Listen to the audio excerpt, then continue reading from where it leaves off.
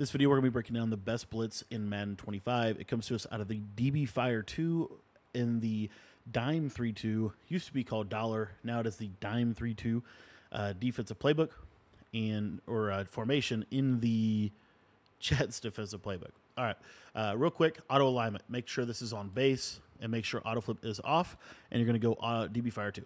Only you got to do for setup is just simply pinch your defense. You're going to hit R1 and down on the left joystick. It's going to pinch everybody.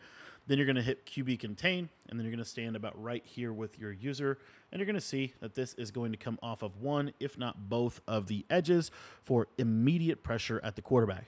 If you enjoyed this video, make sure that you join our school community. That's where you're going to get access to all of my full offensive and defensive ebooks, where not only teach you the best blitzes in the game, but how to utilize those as a complete defensive system.